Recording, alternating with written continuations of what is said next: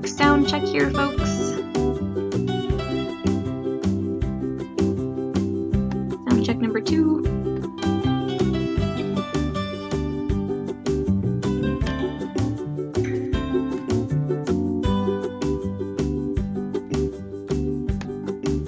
All right. Welcome, nature lovers, to our second now presentation of 2022. I'm Becky Parker. I'm the coordinator of the Young Naturalists Club. And with me today, we're super lucky to have Kathleen and April from the Canadian Sea Turtle Network, who are going to tell us all about turtles and who were super nice and brought us some fun trivia questions for later. So I'm not going to waste too much of our time. I just wanted to orient folks before we get started. So if you look to your chat, either at the far right or the far bottom of your screen, however you have YouTube oriented today, you'll see that I have put in a Kahoot code. So that's for trivia later. If you want to play trivia with us, you can use that code on your Kahoot app, either on your phone or tablet, or you can play the old school way with pen and paper. That's totally fine too. Because we're playing trivia, if you want to play trivia, you will have to pay attention. So keep those listening ears on and your observing eyes open. But with that, without any further ado, I'm going to turn our virtual floor right over to Kathleen, who's on my screen here. So welcome, Kathleen. Do you want to tell us a bit about you and what you're going to talk about today? Well, I'm super excited to be here with all of you. And my name is Kathleen Martin. I'm the executive director of the Canadian Sea Turtle Network. And my colleague April is here with me again today, virtually, not in the same room, and is going to be hanging out and observing the presentation because she's one of our educational people or educators, excuse me. And so I'm really happy for her to be here too. And I'm going to talk to you about leatherback sea turtles today, which is the primary turtle that we study, one of the 4 or 5 sea turtle species that we find in Canadian waters, the one that we see most often inshore. And I'm going to show you some pictures and show you some specimens, and then we can, I'm going to hide the trivia answers in all of there, and we can have a chat at the end. So is there anything else you wanted to say, Becky, before I get started, or?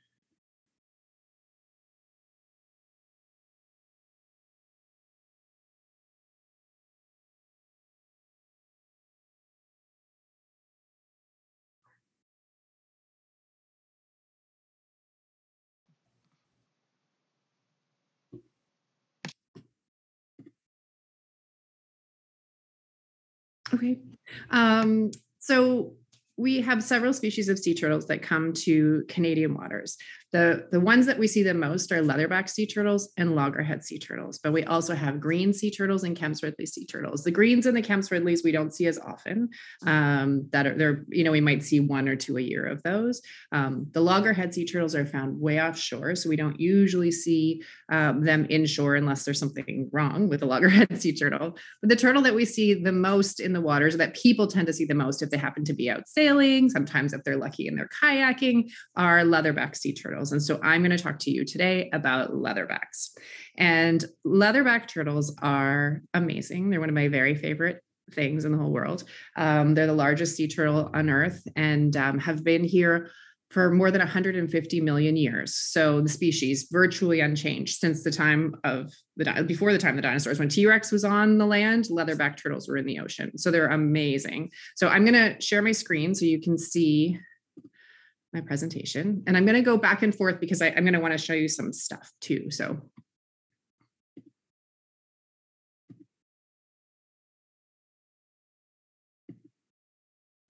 one second, sorry. It's not sharing right now. Great.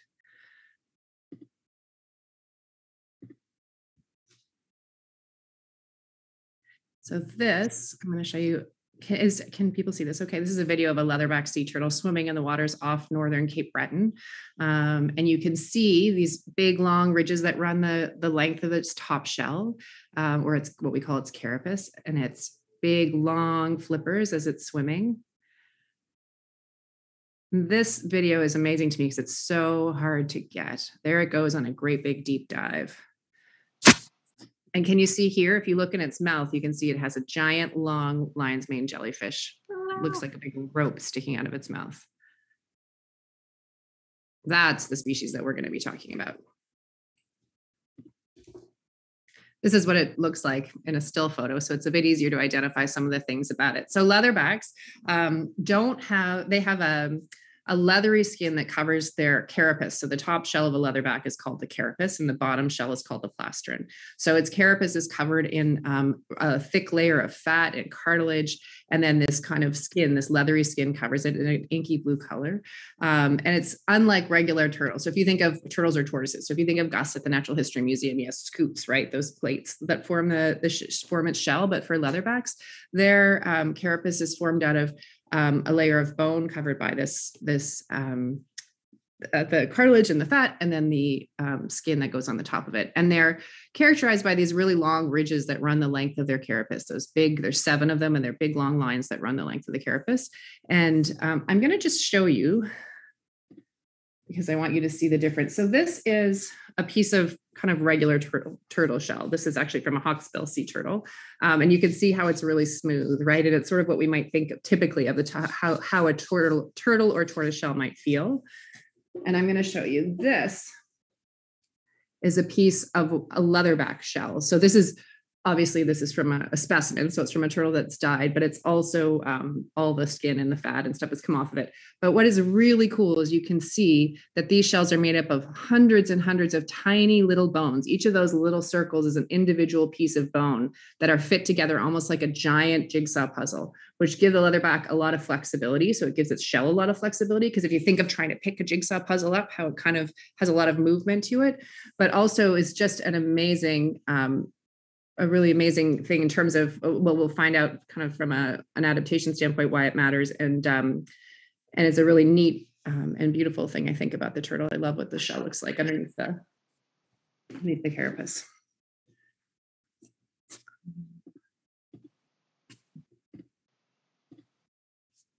They're also characterized by this pink spot that you find at the top of their skull, so at the top of their head. So every leatherback turtle has one of these, and they come in different sizes. Sometimes they're pink, sometimes they're kind of whitish, sometimes they're orangey, but every single one of them has one. And it's an identifying mark. And sometimes people say it's kind of like a fingerprint, but scientists aren't really sure what it's used for. So they don't know for sure. They have a hypothesis that it actually is the lightest spot on a whole dark bodied animal. So the rest of the animal is really dark, kind of inky blue color. And then this is the lightest part on the whole animal. Sometimes leatherbacks, and this one's pretty neat, you can see have these kind of whitish polka dots all over them, but that's kind of in varying degrees, but invariably there's always a pink spot.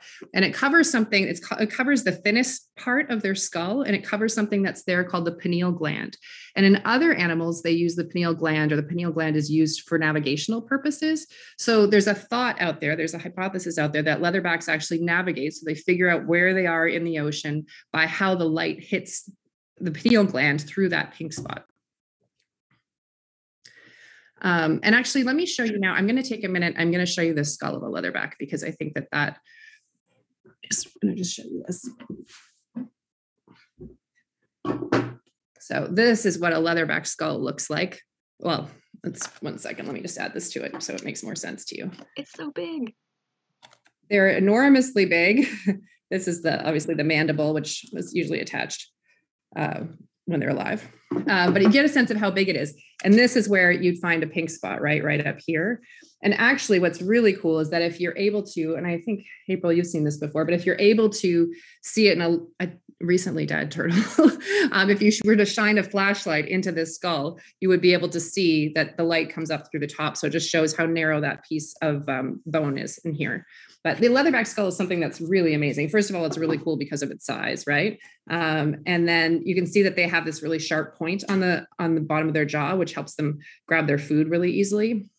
They have these great big holes in the side, which are not just for eye sockets. So because obviously they don't have eyes that are this big, but actually this part of the turtle, this one here, if you will come back, let me show it to you this way. They relate to these really big holes in the back of the skull. So this is the back of the leatherback skull. And this area right here, this tiny spot that's kind of my thumb can fit into, that's where their brain goes. So their brain is the size of your thumb, which is surprising in an animal that can be 2 meters long, right? So they have a little tiny brain, and then these great big cavities in their skull where the lacrimal glands hang out. So the lacrimal glands are used to get salt out of their body, and the salt comes out or extrudes through their eyes. So the glands occupy the biggest parts of their skull, or take up the most space in their skull. And then when you see a turtle on land, sometimes it'll look like it's crying because it'll have like these big tears coming down with all this sand stuck to it. And it looks really sad. And people are like, the mother turtle's crying, which she's not really doing. Actually, she's just getting all the salt out of her body. Because if you think leatherbacks are in the ocean and they're swimming and they're always dealing with salt, like we all know about because we live near the ocean.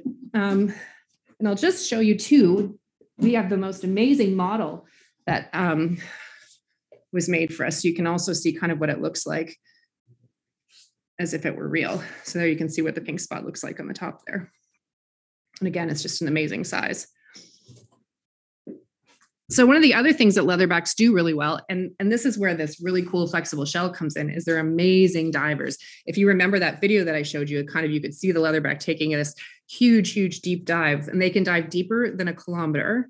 They can hold their breath for more than an hour underwater. So someone has recorded them. They had an instrument on them that recorded them for more than holding their breath for more than 60 minutes on a single dive. But if you remember, again, this flexible kind of jigsaw puzzly shell, what happens when they go really deep when they dive is the shell can expand and it can compress, right? So that the turtle can manage the pressure that's on them when they go on really deep dives.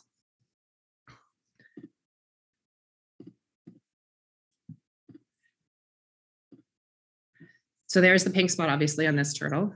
And there's a turtle on a dive, which is just the most amazing thing to see because they'll be swimming along, and then all of a sudden they just completely disappear. And it's this magnificent kind of moment of it. And you can see it fading really deep into the water. It's just incredible. So this is a really great and picture that means actually a lot to me. It was put together by a professor who recently died from Acadia University, Dr. Sherman Bleakney, who was just a magnificent, amazing man. I loved him so much, really brilliant guy. And he was the first man in the 1960s to talk about leatherback turtles coming to Canadian waters on purpose. And he had a hard time getting people to believe him because they thought, no, these animals exist in tropical places where they nest on beaches and they lay their eggs. Why would they ever go up to places where it's freezing cold in winter for part of the year? That doesn't make sense.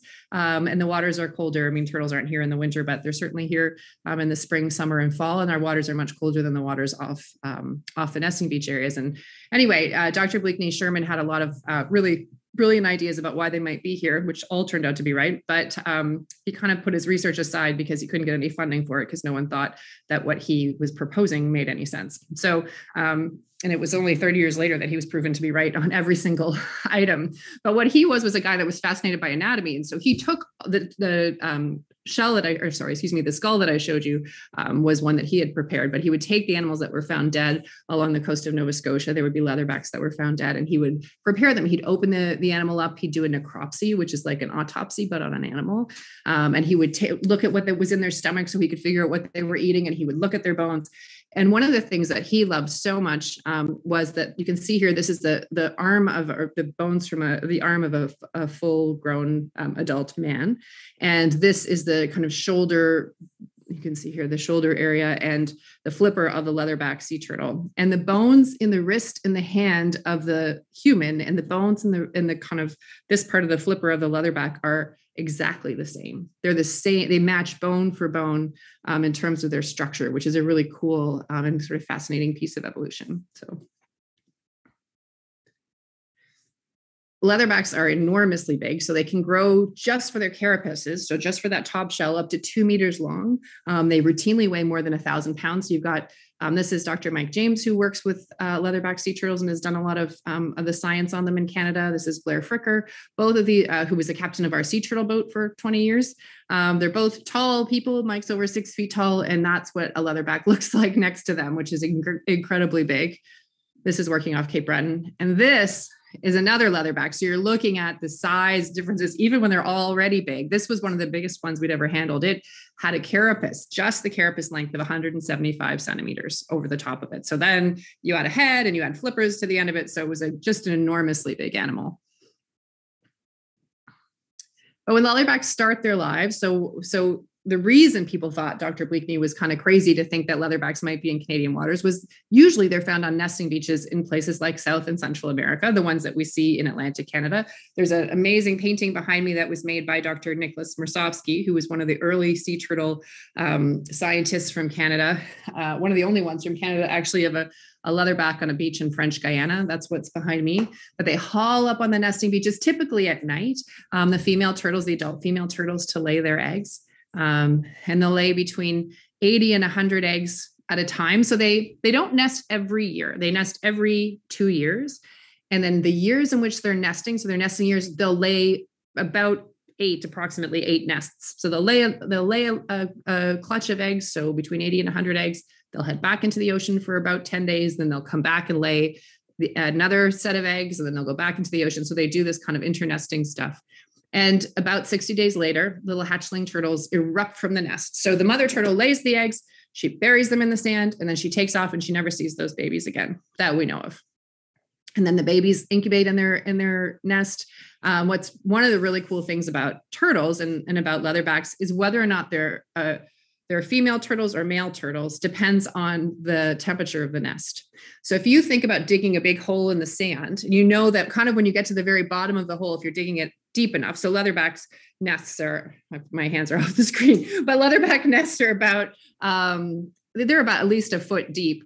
When you think about it, if you dig that deep, you know that the sand near the bottom of that hole is usually a bit cooler than the sand would be at the top, which is being heated by the sun, right? So if you were to fill it back in again. So what happens is the cooler kind of temperatures, which are usually at the bottom of the nest, are male turtles and tend to be male turtles. In the middle where it's cold and warm, you can get a mix of females and males. And then at the top of the nest where it's warmer for sure, you often get female turtles. So it ends up kind of splitting the sexes between male and female. It's not 50-50, but it gets you a kind of a decent sex ratio of turtles as a result. So that's a really cool thing about sea turtles. It's a bit worrisome in a world where there's climate change and global warming, and we're seeing more and more female turtles coming out of nests and fewer males, because of course it's the earth is just warmer, and particularly we're seeing this in some places like Australia right now. When baby turtles are born, they are tiny, and they can fit in the palm of your hand, little leatherbacks, and they weigh as much as a Kit Kat bar. So the next time you're holding a Kit Kat bar, imagine that, and then imagine how big they end up getting. It's just incredible, the growth curve that they have. I'm sorry, I went backwards. So they come out of their nests, and then they erupt from the nest. So they all kind of scramble up around the same time, and they get out of their eggs, and they head to the ocean, where they then enter the ocean. And you've probably seen this before in movies and stuff, which is this great scramble over the sand into the water.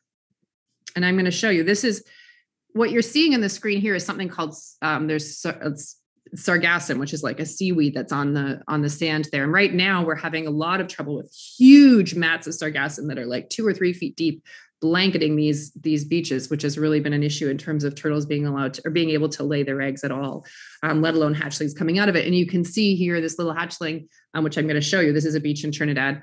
This story. So listen, you'll see there's this, and then there's at the very end, you're going to see what happened here. But this little guy is pretty amazing. But if you see how he has to struggle to get over this sargassum, you can see why having kind of increased amounts of sargassum is difficult for these guys. But he came out of his nest and he's like, oh no, and heads all the way into the ocean. And it's a long trip.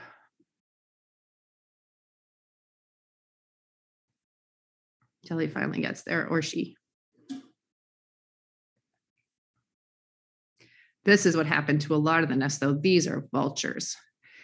And what they did, I was down the beach when I first, so you see what they did? When I first, it's kind of a sad photo to end on, but when someone first yelled that the turtles are hatching, and I had never seen hatchling turtles before, because when we work with leatherbacks, we're working with them in the water. Leatherback turtles, sea turtles never nest in Canada. They only nest in the tropics. They'll never come onto land here, typically alive at all, very rarely alive. And if they're alive, they're usually pretty sick or something's very, very wrong. So that we never get to see little tiny hatchling turtles. We only ever see the subadults and the adult turtles here. So I was so thrilled. I was running down the beach, and then we could see those vultures, which I showed you, circling the nest. And it was by the time we got there, they had cleared most of the little turtles. They'd eaten most of them. They take one of the They take off one of their flippers and they just suck the insides out. So we saw just dozens and dozens of these little tiny dead leatherbacks, which is very sad. So I was super excited about the one that got away, or the few that got away. There were several, but we don't worry about, leatherbacks are an endangered species. We don't worry about things like vultures eating leatherbacks because that's natural predation. That's what nature's doing to kind of control its own and work out its own, the way its own process is. We don't worry so much about that. It was disappointing, but it's not a major concern when we're looking at threats to animals. I was actually amazed at the efficiencies of the vultures. It says something about vultures that they could do what they did in such a short time, even with all of us kind of yelling, "Go away!" So leatherbacks start their lives on the nesting beaches. So that was in a place called Trinidad, which is a country just to the north east of the kind of the northeast tip of South America. And then we find them in the coast off the coast of Atlantic Canada. So they go on these huge migrations every year, all the way up to Atlantic Canadian waters, where we learned about them largely because Sherman Blakeney had this idea in the 1960s. We came in the late 1990s to Nova Scotia and had heard of this work of his, like these ideas that had kind of lain dormant for 30 years. But people were starting to talk about seeing leatherbacks again. And so the question was, do these animals actually come to Canadian waters? And if so, why? So scientists had said, if they come here, they're lost. They're not meant to be in Canadian waters or what we call temperate waters, which may be a word you're familiar with. So cooler waters, cooler ocean waters.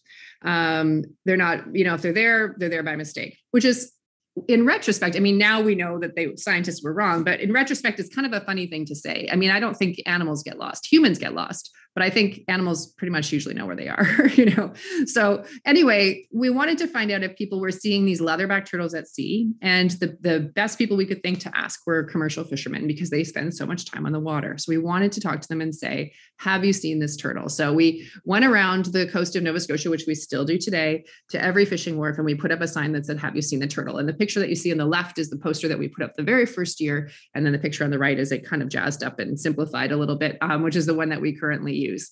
And the main thing was, here are the things you can do if you see a turtle. Please tell us about it. Call us, write down the latitude and longitude so we can find out the coordinates of where that animal was. So we can start to understand how they use the ocean, where they are, how often they're here, what time of year they're here. Do you see more of them in July, more of them in June? What to get a sense of that information? Because we just didn't know. And what we discovered, so there had been 72 sightings of leatherback turtles in the entire history of Atlantic Canada until the summer of 1998. That was it. All of recorded history, obviously. And then in one summer, with the help of commercial fishermen, we had more than 171 sightings of leatherback turtles. And so what they did, and what I think is one of the most remarkable scientific stories anywhere, and certainly in Canada, was they changed the global understanding of a dinosaur. And that to me is just a miracle, just such an amazing thing, because they did what was in front of them. We look at this world, and you guys probably think about this quite a bit. You look at this world that we have, which is so confusing these days with all the things going on, and particularly all the issues with climate. And we look at things like the work that April and I do with sea turtles that are endangered, and there's not a ton of great news in that respect. But what I'm always reminded of with this story of the fisherman is that you do the thing that's in front of you, right? That if somebody put up a poster and said, hey, if you see this turtle, can you give me a call? And you do, and you call in that sighting, what you might not know is that 100 other people are calling them in too, or 150 other people are calling them in too. And by the collection of all of that, those single individual actions, just in the middle of your workplace, just took a minute, wasn't really a big deal, didn't think they were changing the world, that collectively, they certainly did. And they really rewrote. Leatherbacks have been around for, like I said, since the time of, before the time of the dinosaurs.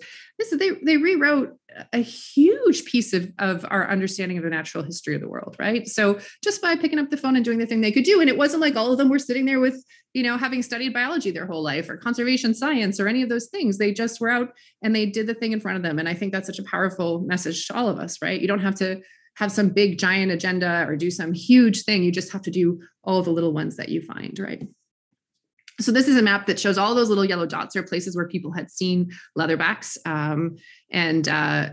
This is interesting because it tells you both where the turtles are and where the humans are, right? Because if it's a sighting, someone's had to see it. So what it shows you is where humans and leatherbacks kind of met up. So in the water. So what we wanted to be able to do was to let the turtles tell us where they went, because we wanted to figure out because what we call biases in science. So what are the things that kind of affect how the information or the data that we're collecting? So the thing that affected that data was who was collecting it, where were they? It was determined by what people were fishing, what the season was, what the weather was like, all those kinds of things.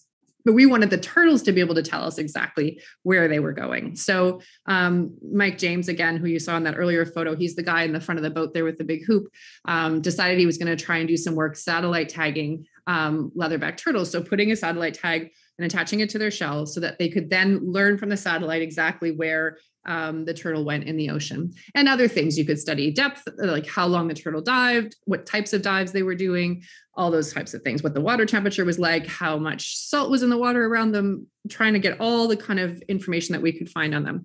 And so we did it kind of like you would catch a giant butterfly, right? It was creating this big net. And then went out. We always work with commercial fishermen. Ever since the very beginning of this project, they've been our field assistants. They've been the people that have helped us develop our equipment. They've been just the most amazing scientific partners we could ever ask for, and just have really, again, changed this huge area of science. So we go out and we try and catch a turtle. And then when we do, we bring it onto a platform in the back of the boat. And April's certainly been involved in all of this. And we put a satellite transmitter on it. And I'm going to just show you what that looks like as well. This, just so you can see it kind of in relation to me, this is what the satellite transmitter looks like. This is actually a actual transmitter that was on the back of a leatherback turtle that we put on in Nova Scotia, that then the turtle went all the way to Colombia in South America. And then our colleagues, our friends on the nesting beaches there, took the tag off of the turtle so that we could get it back. And inside, buried inside here, there's a computer, and most of the space is taking up with batteries. And now they're getting a little smaller even than this one. But there's a lot of this, I don't know if you can see on the bottom, that's filled with batteries. But there's also information on those computers that if you can get the tag back, you get way more information than what the satellite can collect. But you can just get a chance to see what that looks like. So yeah, this tag was on the back of a turtle called Red Rocket.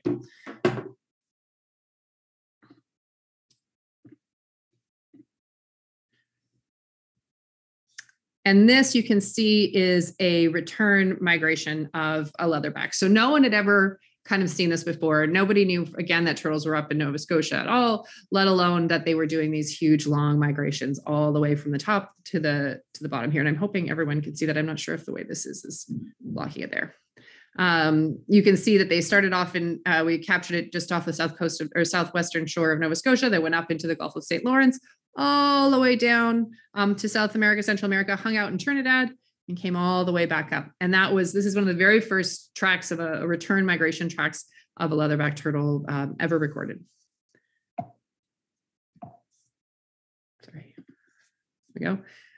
So then we kept satellite tagging turtles. And what we found, so the scientists who finally agreed that leatherbacks would be coming to Canadian waters said, well, if they're coming to Canadian waters, they're coming up the Gulf Stream, which is that kind of warm current of air that flows along the coast of North America and out past Newfoundland. And they said they'll be using that because it's warmer water, so that would make sense. And it's what they wanted to call a migratory corridor. So that the idea was that the turtles would all use this migratory corridor to come up to Nova Scotia. And so if they were consistent in this corridor, we could then protect it, almost like a marine protected area. So this was the idea. And then we started getting our satellite tracks back. And what we found was actually they don't use a migratory corridor. Leatherbacks are the worst species when it comes to something like a marine protected area as trying to be a conservation measure, because they don't stay in one spot. In fact, they look like just a mass of spaghetti tossed against a wall in terms of how they use the ocean. Each of these red lines is an individual track of a turtle that we satellite tagged. And you can see they make use of the entire ocean, which makes them challenging to conserve, because it would be nice if we could just kind of cordon off a piece of the ocean and say, don't come here, then keep them safe. But that's not how it works with leatherbacks. I think it's amazing. I love that they're kind of random, like that you'll just see, like, I don't know if you can see here, this track, like instead of going south, this turtle decided she was going to go east. Like they never fail to surprise me. They never fail when we think we've had 100 turtles. They all did this. There's always another one that does something completely different. And you're like, oh, didn't occur to me that the turtle might decide to do that. So I love that they are not quite so predictable. I think that's really a very fascinating thing about them. And I think it's something that helps actually keep them safe too, because I think, humans, when we think we can control something, we don't always make the best decisions. So So when they're in South America, we do work with colleagues down there as well. This is working with some very good and old friends of ours, the Nature Seekers, which is an organization, a conservation organization that works on Matura Beach in Trinidad, the largest nesting beach for leatherback turtles, or one of the largest nesting beaches for leatherback turtles in the Atlantic Ocean. And so what we wanted to do is to work with them to satellite tag Canadian turtles so they could find that one of the things we do in addition to, I'm just going to do this, in addition to putting a satellite tag on turtles, is we do something really simple, which is we put just a flipper tag on the turtle, which is just a little tiny tag. It's like the kind you might see on the ear of a cow. And it has just like Canada 317 in this case on one side. And then it has actually the Museum of Natural History address on the other side. So if someone were to find this tag, that we knew the museum would always be around, that they'd be able to find us ultimately and be able to report that that tag had been found. So when they find the tag on turtles in Trinidad, for example, so when the turtle comes from Canada all the way to Trinidad, they know that it's a Canadian turtle, and other nesting groups do this as well. So we wanted to learn there what the Canadian turtles were doing when they left the nesting beach. So we did more satellite tag work there. And you can see we put tags on turtles on the nesting beach and then watch them come all the way back up to Canada. That's for that summer.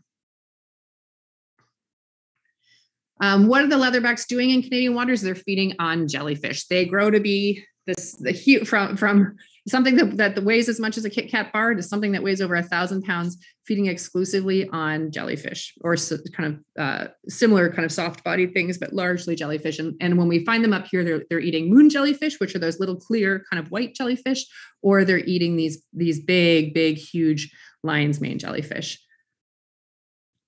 And you can see these are pictures. This is a picture that National Geographic magazine came and did a piece on our work years ago. And this was one of the photographs by Brian Scarry, who's just one of the most amazing underwater photographers working in the world. And then this is one, which is also an amazing photograph for a different reason. It was taken by one of the fishermen we work with, and was one of the really earliest pictures we ever had of a giant lion's mane jellyfish, where we started to understand just how big they get in Nova Scotia. In fact, we did some work at one point. We had colleagues in Florida who wanted to study the jellyfish that leatherbacks were eating. And so we collected, I think, April, you were there for this? We collected a giant jellyfish. The leatherback had been feeding it. We grabbed it, we picked it up, and it filled a 50-pound bait box. And then I had to ship it to Florida. And so we put it on dry ice. It was a 50-pound jellyfish. We put it on dry ice in a big box. And the FedEx guy came to my office. He's like, what's in this box? I was like, it contains a 50-pound jellyfish. Anyway, that's what the leatherback turtles are eating and feeding on here. And one of the coolest things about them, well, there are a bunch of cool things. I'm getting ahead of myself. This is what the inside of a leatherback's mouth looks like. And this is one of the cool things about eating jellyfish if you're a leatherback, is that you don't have teeth. Instead, what you have are something called esophageal spines. So there's spines that line your esophagus all the way down into your stomach. And they're phenomenal. And I'm going to just give you a quick look at them.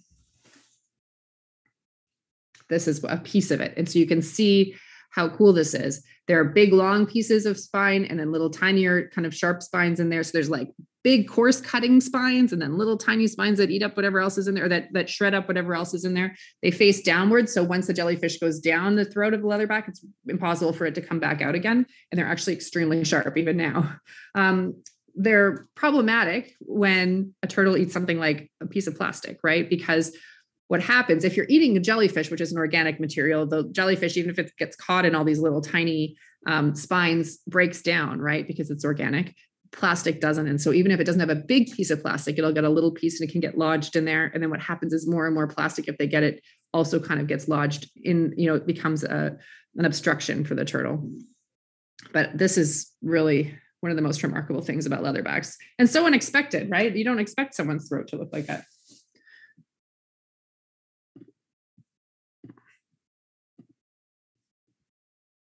And what we wanted to be able to do is to figure out what people didn't know. We had a sense that leatherbacks fed on jellyfish, but we didn't know how many jellyfish they ate, how many jellyfish it took to feed a leatherback, generally how big they were, even the jellyfish species and things like that, how often they were eating. And so we developed this camera. Mike James again developed this camera, and it's a critter cam to watch the turtle eating. So I'm going to show you some of the coolest footage. This is a jellyfish.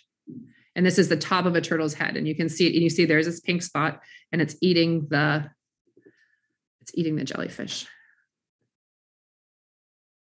And all the jellyfish gore coming off of it. And then you can see another jellyfish coming up in the distance there. And I love watching the turtles because they start to chew really fast when they come up on another jellyfish.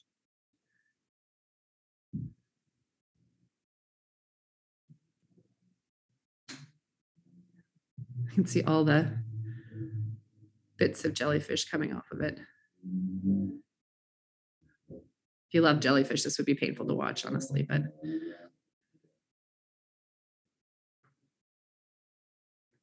and see, there's another one coming. And then watch how it just keeps chewing as fast as it can, because it's like, oh my gosh, yum, yum, yum, yum, yum. Yum, yum, yum, yum, yum, yum, yum, yum, yum. Because it doesn't want to miss any of them. And so what we found is that it's almost like a conveyor belt of jellyfish down there deep in the ocean. We couldn't see all these jellyfish on the surface of the water, but deep in the ocean, the leatherbacks are down there just eating one jellyfish after another. And so what's interesting, if we remember that shell again, that flexible shell. So this is a leatherback turtle on a nesting beach. And you can see, I mean, to me, it looks skinny, but you can see it's not, I suppose, by most standards, but you can see those really deep ridges, those 7 ridges we talked about. And this is the same turtle. So this is the same turtle on our field boat. And that eats, what they do is they feed so heavily on jellyfish while they're here. We learned by watching hours and hours of the video, like the one I just showed you, that they'll eat approximately their body weight in jellyfish every day. So they're sucking, 900, 800 pounds of jellyfish out of the ocean, out of Atlantic Canada. You're welcome for people who like to swim on the beaches around here, out of the ocean per day per turtle. And they're getting fat. In fact, you can kind of see how long they've been here. You can guess how long they've been here, but kind of how big and fat they are. But if you think of that flexible shell again, you can see that the shell allows it to expand to get really, really fat on jellyfish here. And then it kind of think of it almost like it's pleated, right? Like then it can get, when they get thinner again, the shell can then relax again. So it's pretty neat. Oh, here, I'll just show you. Sorry, you can see too, the fat. So leatherbacks, sea turtles don't pull their heads in like other turtles do. They're not able to do that. But even if they could, which they can't, the amount of fat around the heads of these turtles is extraordinary. Certainly by the end of the summer, they're really, really big. And that's just a picture of a leatherback on a nesting beach. And I'm just going to see, I want to just show you a couple of more things just quickly, and then I'll finish up. These are some of the things we were talking briefly about plastics. One of the things people talk about is what can I do to help sea turtles? And sometimes it's hard because they're so far offshore, right? That you don't actually get to interact with them in Canada in the same way you do in other places. Although we do ask people to help us walk the beaches in the fall until usually the end of January, looking for the little tiny sea turtles that sometimes get washed up, which are those green turtles and those Kemp's Ridleys I talked to you about before.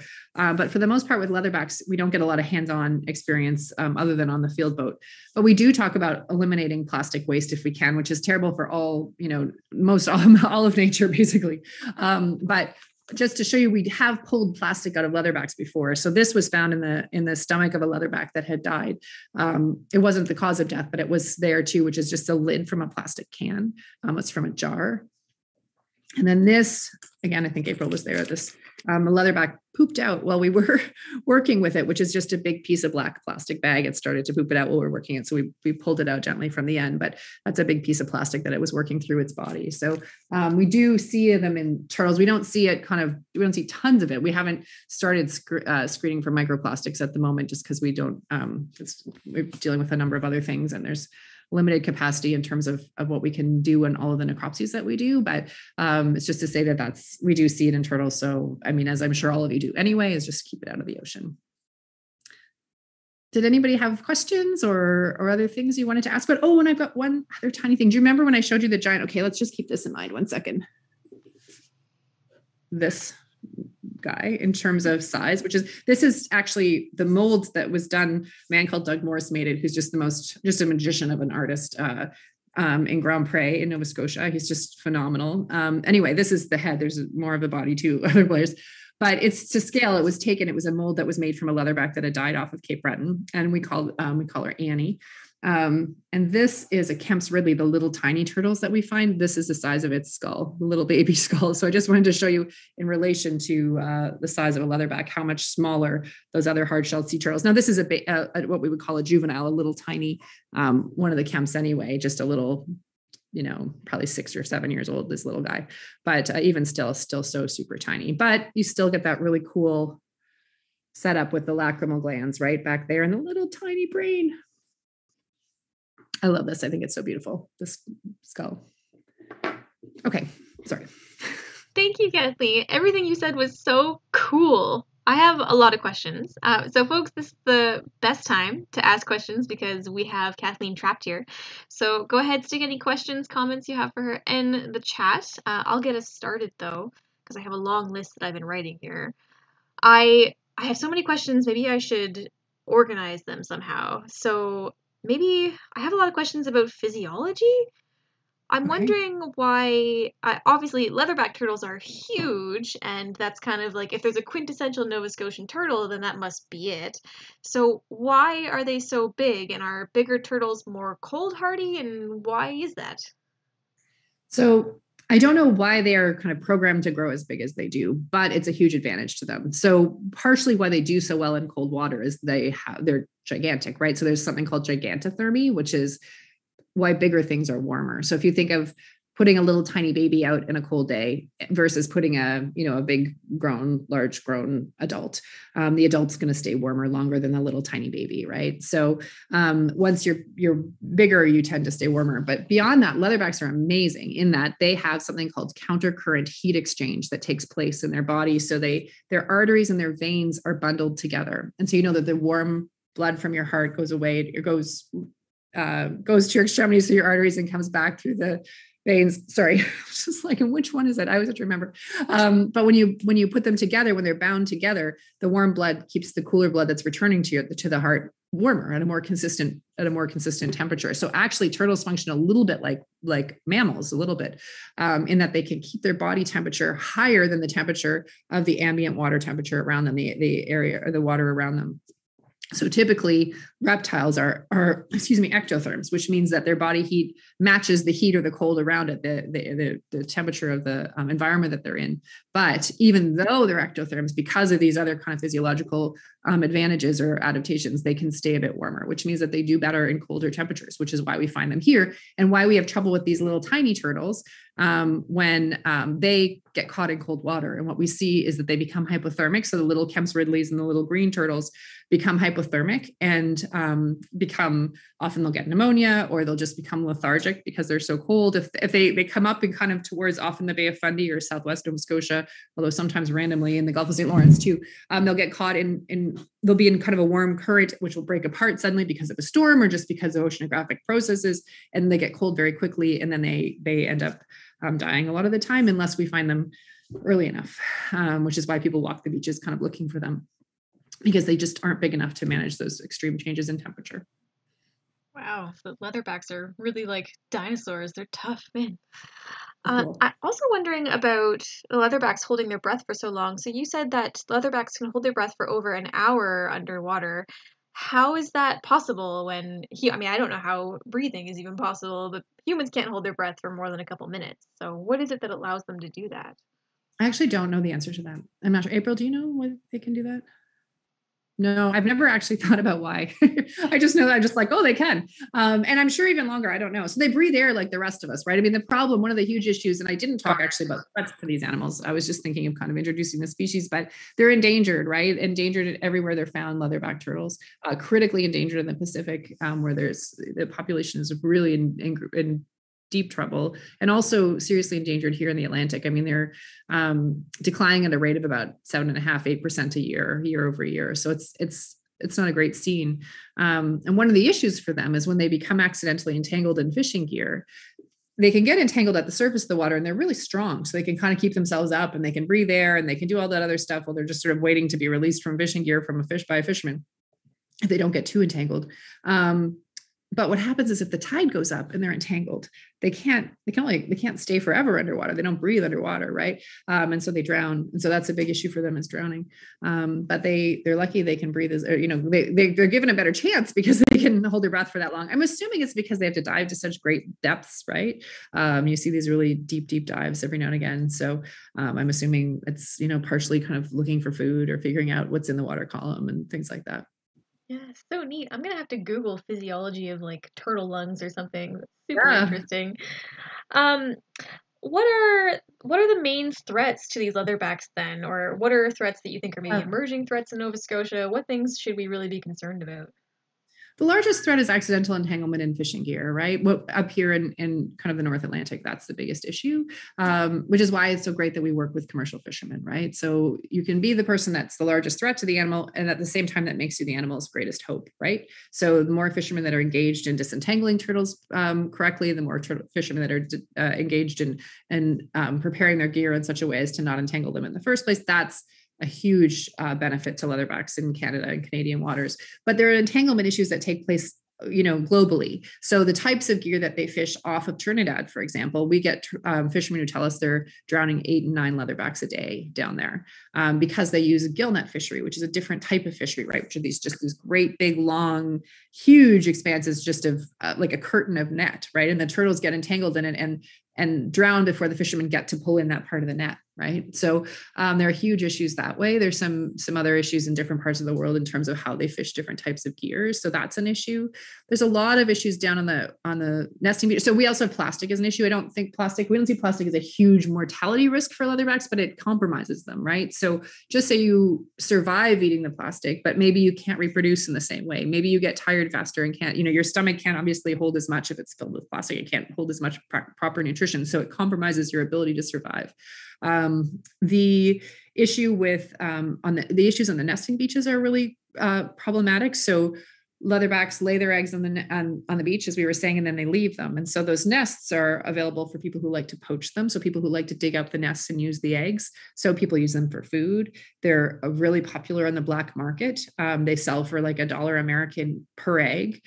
So there's a lot of money to be made from them. So there's issues with poaching of nests, and also poaching of nesting females, where they'll kill the turtle while she's nesting. I've heard of people using the meat to eat, and I've heard of people using the meat to make dog food. So there's just a variety of uses for dead leatherbacks. It's illegal to do that, but there are people who do that. There's a lot of trade in sea turtle parts. So other types of sea turtles, they'll trade in their shells, for example, but usually it's the eggs. And in some cases, the meat. Climate change is a real issue for them. So again, we have this kind of warming temperature of the earth. So we've got this question about what does that mean about more eggs being female eggs than male eggs. So what does that mean for being able to have, as a species, to survive the way it survived in the past? That's a bit of a concern in some areas specifically. Also more storms, right? And we see that even in Nova Scotia, it feels like every kind of weather event's a huge dramatic event, right? So on the beaches, when you're having huge hurricanes or even just giant kind of storms where there's the waves are really, really strong or really persistent. You wash out turtle nests, you wash out beaches, which is habitat. And those beaches are usually are incredibly beautiful. And so people build condominiums on them. And there's a ton of tourism that takes place, which means that one of the interesting things about little hatchlings is that they're really sensitive to light. And so are nesting female turtles. If there's a nesting female turtle and she's approaching the nesting beach and there's a bright light on that beach, she'll turn around. She won't nest. She'll only nest in the dark. And if you're a hatchling turtle and you come out of your nest, typically you'd be doing that at night. And what you're looking for is the brightest spot that you can find. You go towards the light, which should be the moon, right? It should be the moon kind of shimmering on the water for the most part, or the water is often brighter if you think about how it reflects whatever light's around. And so the hatchlings are kind of programmed to go towards the light. But if you have a beachfront property with all kinds of lights on it, I've seen them myself in Trinidad, for example, where they go and they head directly into the neighborhood beside them. And they die either of things like increased predation, or they become dehydrated, they become exhausted, and they never make it into the ocean. So there are all kinds of different issues facing them. They're pretty complicated. And it's hard because there are places where they nest where people are really hungry. So it's this kind of socioeconomic question too about what do you do if partially eating turtles is what's keeping your family alive? So how do we manage allowing people to kind of do traditional types of of hunting, if you will, when you've got an endangered species, but then you also have a population that in some cases, I'm thinking of places that what's going on in some areas of Venezuela right now where people are just starving, right? So it's very complicated. One of the best things that we've found to help conserve sea turtles is to do ecotours, right? To get tourists down to the nesting beaches to see the turtles and to marvel at those turtles, because then the turtles become, as the tourists pay for those ecotours, the turtles become more valuable alive than dead. And that's been one of the most important conservation measures that have taken place for leatherbacks, all nesting sea turtles, is turning them into a tourist attraction. I try and make human beings like them enough not to kill them. Wow, hard being a turtle. Oh my God, so many threats. It's complicated. Endangered species are really complicated. Conservation is so complicated because it's never just, is it a good thing to keep it alive or is it a bad thing? You know what I mean? Like it's never just a clear right or wrong, right? I think about this with plastic. I was just washing out my kids' lunch stuff and we send them with reusable plastic containers. And I think to myself, God, it's still more plastic, but I use it in some ways and it's great. In other ways, I wish there was none of it in the world. You know what I mean? Like you're always trying to balance, it's really tricky. These answers are always really complex. Yeah, big topic. I'm going to add to that too. Oh yeah. To me, one of the most interesting facts that I've ever learned about the leatherbacks is that they don't have a reverse. So oh yeah. Most turtles kind of, if you swim into a net, they can kind of back away, whereas leatherbacks can only go forward. So if they ever go into nets, they can't back away from them because they only have one gear. Yeah, really, really good point, April. Thank you. Yeah, out of 150 million years of evolution, and they just never figured out reverse leatherbacks. It's really cute to imagine like a T-Rex not knowing how to turn around. Yeah, right. I have some questions about migration and where turtles are. I'm wondering why straight across the ocean? So that map that you brought up, why are the turtles moving kind of along the coast? Like we see some birds migrating. Is it because that's where the Gulf Stream is? Or yeah, what's up with that really direct path? It's really not clear. Good question. Yeah, it's really not clear. I mean, if it weren't so spread, like if it wasn't like that, some turtles go way almost right to the coast of West Africa and some other ones don't, like, it's just not entirely clear. We have to presume it's prey based. So probably current based as well, but prey based to a degree. Like what we see is they feed off the coast of Nova Scotia and Atlantic Canada. It's a major feeding area for them. It's where they get most of their energy for the year. And then they go, and we mostly see them kind of in transit all the way down until they get back off the nesting beach area where they start to eat again and do lots of feeding. They don't feed a lot in the interim. So it's not really clear if it's just like, maybe there's some jellyfish along the way or what's going on there, but we really don't have a great answer for that at this stage. You have to become a scientist and find out. You know what's interesting though, and I didn't have that slide in here, but I now I wish I did, was we what we've seen. So when I showed you a slide of just the turtles coming up from Trinidad up to Nova Scotia. And so what was interesting about those is we had one of the turtles was called Suzanne, and she goes up to Nova Scotia along a particular path. And then she comes back to Trinidad 2 years later and they find her and they take her tag off and they put a new tag on her to see what she continues to do to try and get an idea of what she does over time. And if you look at the track of the second one, she almost follows exactly the same trajectory up the ocean. Like you can almost lay them one on top of the other and they're almost identical. So they're responding to something specific. I just don't know what it is. Interesting. Like when you think of the breadth of the ocean, right? Like when you think of like how like featureless, right? I mean, to us, right? A featureless ocean. I mean, how does she figure out to go pretty much like within a kilometer? We see this too on one of those return migrations on a male turtle. He came off the coast of, it was like, I remember this so clearly. He came off the coast of Trinidad while the other turtles were nesting, they mate down there. And then the next year, within the same week, was in precisely the same spot. Like it was like March 3rd and March 5th. Like there's some sense of directionality and time that is built into that little tiny brain. That's just incredible, right? That's so cool. It sounds like the adults that you guys are working with and other researchers have worked with, you're doing a lot of autopsies to figure out what's happened to dead turtles. How do you tell when you have a jellyfish in a stomach, or how can you really tell anything, I guess, in a stomach content analysis when jellyfish are kind of just watery blobs? Well, you can see it. Like usually it depends on the state of like decomposition, obviously. It depends on a number of different things, but you cut it open and you can like see the jellyfish, like mushy jellyfish, bits of jellyfish, and you can identify what it is. Oh, neat. Yeah. Are you aware of any work done to incorporate Mi'kmaq traditional knowledge on leatherback presence in Nova Scotia, or? We've had actually some work. We have, I mean, we work with, and we have worked in the past with members of the First Nations fisheries. So they've helped do some work for us just in terms of looking for sea turtles. And we talked to them about sea turtles and helping with some of, like, collecting some of the dead sea turtles that they found. And then also looking at helping with particularly loggerhead work that we were doing offshore. And there's been some sightings, like in Northern Labrador, in a community called Maine, older sightings of leatherbacks, but for the most part, the leatherbacks are found further offshore than mostly humans would go. So it wasn't as prevalent in terms of their experience of Nova Scotia, in terms of just from what we've learned so far from First Nations people. It wasn't within the trajectory of kind of what their normal, like, you're not going to access it as a human being. Typically, you might be lucky enough to see one if you're kayaking offshore, but for the most part, it's 4 or 5 kilometers off. So that wasn't where a lot of the traditional fishing was taking place, right? All right, guys. Well, we're right on the hour here, so we better get into trivia. Kathleen and April, if you have time and want to stick around and throw in any other cool facts to our trivia here, we can get that started. So folks, if you are going to play trivia via Kahoot, go back up to the top of the chat there where you can find that code.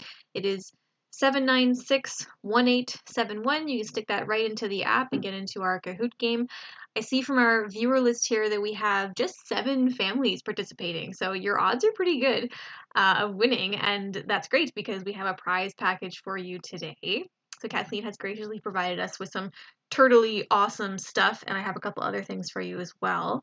So how this is going to work is whether you go through trivia on Kahoot or if you want to play old school with pen and paper, at the end of trivia, you're going to send me either your Kahoot name or your answers, a scan or a picture is fine of whatever you wrote down at home. And then we're going to put you into a draw for our prize package here and we'll mail it out to you. So make sure you send me your mailing address as well. I'll make sure that our email is in the chat there so you have that. I'll give you a second to sign into Kahoot for the folks that want to play on Kahoot. Now that I'm thinking about it, maybe your odds aren't that good if there's several members of the family participating on one screen tonight. We'll have to see. And how many tablets are at home, I guess. All right, so I'll give you just maybe a minute there to get going on Kahoot. If you want to go grab pen and paper, that's cool too. And their connections to them. We'll get started in a sec. Nature's just as awesome as it's always been, so we're just sort of facilitating that natural affinity.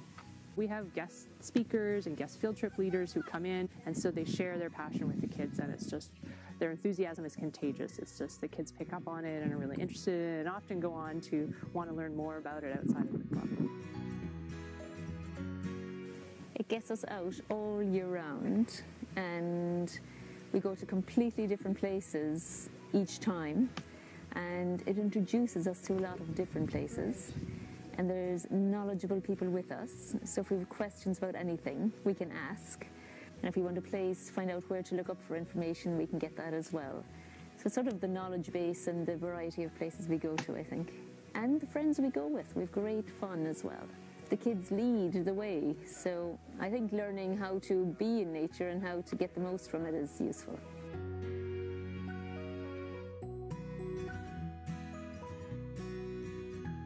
I like that it is geared towards families. Kids get something out of it, adults get something out of it.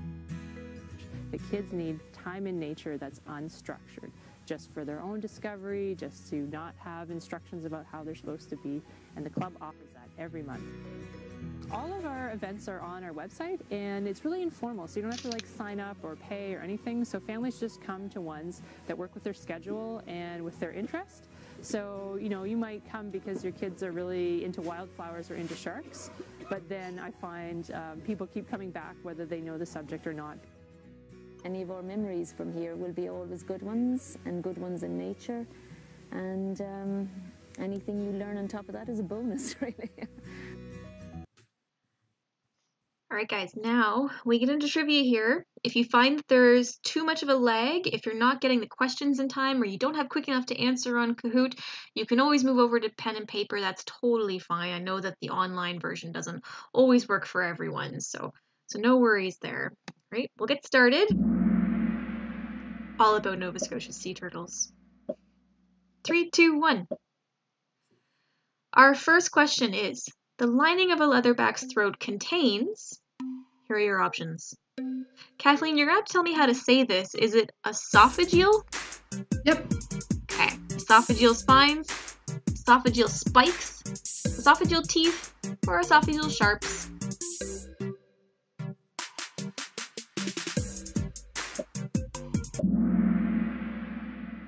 Yeah, esophageal spines. Nice work, guys. I think there's only a few people playing on Kahoot, so we're actually going to go pretty quick through these. Kathleen, is there any research done on how many spines turtles have or how big those spines are? Not that I'm aware of, no. They seem so big. I guess you have to break up a really big jellyfish. Yeah. All right. Number 2. True or false? Sea turtles nest on sandy beaches in Nova Scotia.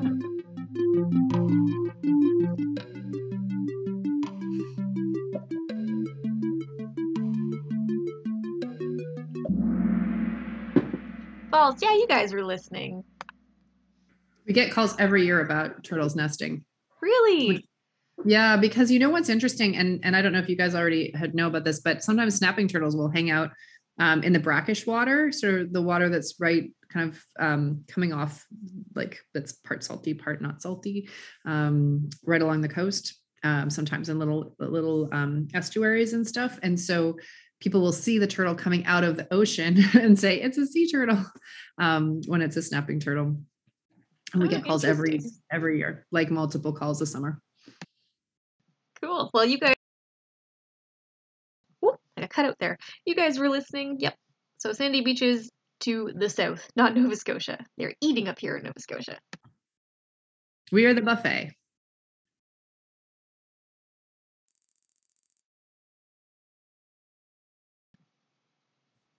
Number 3, the scientific name for a sea turtle's top shell is called. And this is the one on the top. So in our photo here, you can see a leatherback model, and it's that top shell. Is it plastron, scute? Scoot? Is that how you say that? I say scoot. Scoot. Oh my gosh, you guys are fast. Yeah, it is carapace. Good listening. Nice work.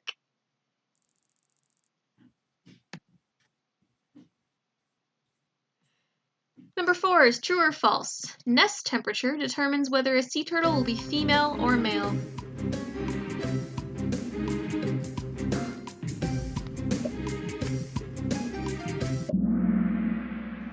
That is true. Like I said, if this is going too fast for you guys, if the app is lagging, you can always go over to pen and paper. Number 5, when a female turtle nests, she looks like she's crying. What she's really doing is getting rid of extra water, extra salt, extra sugar, or sand.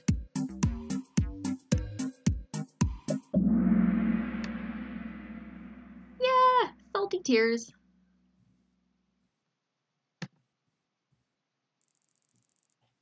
We've got a head-to-head here between MW and Logan. Number 6, true or false, leatherback turtles can dive deeper than a kilometer.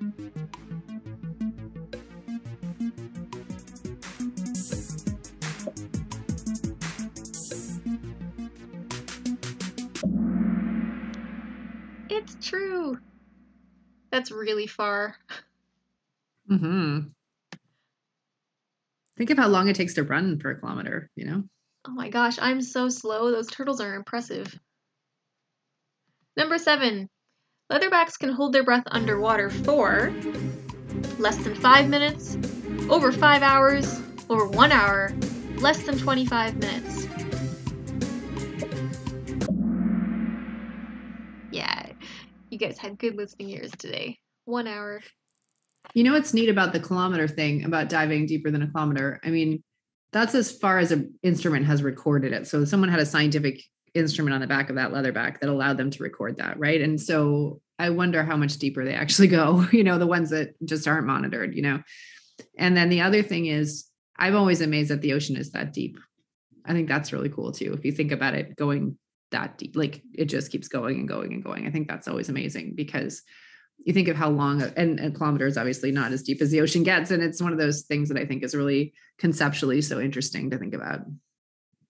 Yeah, I suppose that's true of how long they can hold their breath too. Or do we have a good idea of how long they can hold their breath because of maybe fishery studies? No, it's just what it happens. It's kind of the information we have on these animals, considering they've been around for 150 million years, is very scant. Like we don't know a lot of very basic things about them. Like I couldn't tell you how long they live, leatherbacks. We don't know. No one knows that. So because you can't keep them in captivity, because as April was saying, they go forward. You know, one of the interesting things is because they go ceaselessly forward, you can't keep them in an aquarium. Think about how powerful those flippers are. First of all, they get really big, but beyond that, when they come to the wall of an aquarium, they don't stop swimming. They just keep bashing themselves against it because they can't go in reverse. So you can't raise them every time they die in aquariums. So you can't raise them in captivity. And what you can do, other sea turtles you can, but not leatherbacks. And what you do when you raise things in captivity is you get a sense of how quickly they grow, even under artificial circumstances, how quickly they grow, how long they live as a captive animal. And we don't know any of that with leatherbacks. They're not really seen. It's called the lost years. They head into the ocean and then they disappear and people don't see them again until their carapaces are at about 1 meter long. And we don't know where they go or what they're doing. Other sea turtles, we've been able to kind of figure that out, but leatherbacks are just really a mystery. So there's a lot of really basic stuff we don't have any idea about when it comes to leatherbacks. So it's interesting that way. So what we know is only what someone's observed with an instrument. So if you put a transmitter on the back of a turtle and that turtle happens to die for longer than an hour, then we can say finally, okay, I think it was 72 minutes or something is the longest on record at the moment. And then that keeps getting written over depending on whose instrument has lasted longer or happened to be on a turtle that like to do deeper dives or stay under longer. So it's going to take years because the instruments are relatively new, like the satellite tagging of leatherbacks is only 25 years old. So there isn't a ton of data out there. Like we have, I think 150 or something that we've done over the years, but that's the largest data set of tracked turtles on Earth. So there just isn't a ton. If you think about how much we know about beavers, for example, or, robins or things that we have thousands and tens of thousands of pieces of information on in terms of individual animals, leatherbacks is still really new. So we'll take years and years and years before we have kind of more definitive answers to things like that. It's just going to be by chance for the time being. It's kind of neat to be like, what I think is really cool is to be at the beginning, and I, for the person that had asked about the Mi'kmaq heritage too, this is talking about traditionally recorded science, right? So of course there's tons of information that exists on these animals in indigenous communities that's just been recorded in different ways, right? So when we're talking about kind of Western science recording of scientific recording methods, right? It's still relatively new. There's beautiful work done on sea turtles, beautiful art, beautiful traditional work done, particularly in South America where the turtles come to nest, right? Some amazing stuff that's done from an indigenous standpoint and understanding of the animals from an indigenous standpoint that's different. We just don't see the same stuff here in Nova Scotia, but again, the turtles aren't on land here. So you would see tons of that with freshwater turtles, of course, but not with leatherbacks to the same extent. So. It's nice to know there's still some mysteries out there. So science gets so much more accessible over time. So it's nice to know there's some cool research topic waiting for you guys when you get to the university level. For sure. We always say that too, when you're out looking for a turtle in a boat and you can go for like days and days and days and not find them. They're hard to find. They're endangered, right? And you're in the middle of a great big ocean. And when you get those days where you don't see them, we're like, chalk one up for the turtles. The humans didn't catch them today, that's not a bad thing. That's true. I never thought of that. I mean, it's bad for science, but it's not bad for turtles. All right, guys. Number 8. True or false? A sea turtle can pull its head into its shell to protect itself.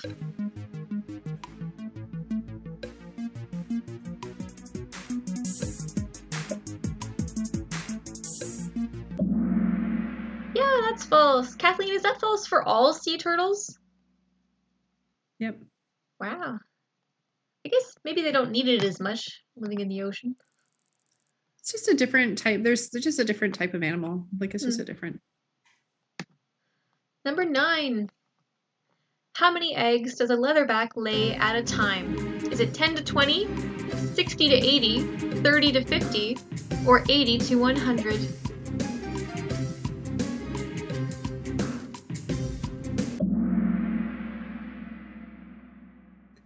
It's 80 to 100. That's a lot of kids. If you guys had to fight over a tablet tonight, you know that that's a lot of siblings. All right, our final question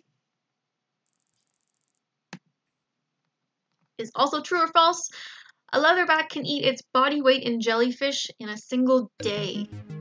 True or false?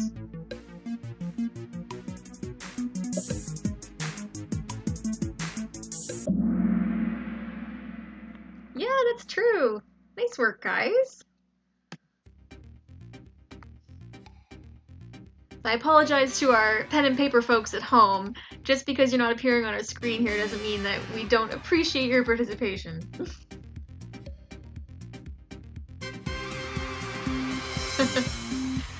So MW came in first on Kahoot online. So the next thing to do, guys, if you're interested in our prize draw, if you participated on Kahoot, send me your Kahoot name in an email. I'll make sure that our email goes into the chat here. And if you played on pen and paper, you can do the same. Just send me your regular old email saying that you'd like to be considered for our prize draw. I think your odds are good because when I looked at my numbers here, we had 7 families. So on average, that's somewhere between 14 to 20 players, and not all of those are young people. So send me an email and let me know if you want to be considered. Kathleen, before we wrap up, I wonder if you could tell us a bit about how, because we have Young Naturalists Club members across the province, how can we support the conservation of sea turtles in Nova Scotia, and how can we directly support the Canadian Sea Turtle Network?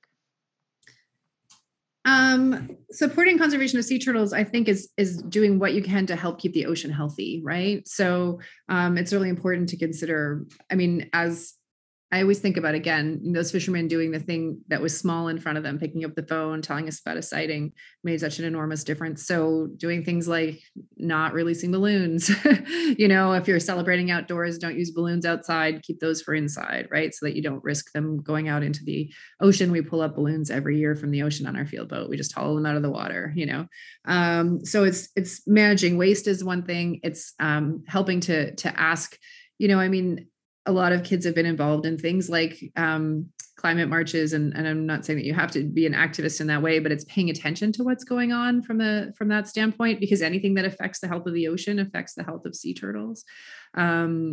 We do, we obviously, we're a charity, so we appreciate any kind of fundraising helps in terms of supporting our research and supporting the educational outreach that we do. And I think just talking to people about sea turtles really matters. I think educating people that we have them in Canada is important. I'm so delighted to be able to talk to naturalists, a whole pile of young naturalists and their families about this, because it's, I think, one of the coolest species going in Canada, and really a huge part of our kind of natural history that I think not a lot of people know about, because we've only kind of established officially from, again, Western scientific standpoint, that turtles are in Canadian waters is only 25 years ago. So it's still new. And so I think it's a really cool thing to talk to people about and to tell them about. And I think one of the things I find important about the story of the leatherback when we're looking at talking to people, I mean, we all are growing up, or you guys are growing up. I still feel like I'm growing up, but I'm older than that. But I was eating gummy words a few minutes ago. But anyway, is that they're kind of like the thing that I think is so interesting for Canadians about leatherbacks is if you care about leatherbacks, it says something really important about you. It says not only are you interested in kind of, really weird animals that do kind of odd things, but it's caring about something you can't see. And it's caring about something that for the most part, you're never going to touch, right? So leatherbacks, because they don't come onto land in Canadian waters, because it's so rare to find someone who actually gets to see them, like it's a rare person. I just was listening to a video that someone had sent in the other day of a turtle that they saw back in July. And you're listening to the video and they're watching it. They're sailing just kind of it's on the north coast of Newfoundland. It was one of those really weird, very northern sightings that are rare. And you could see the boat and they're like, what is that? I don't know. Is it a sunfish? Is it a rock? Is it a seal?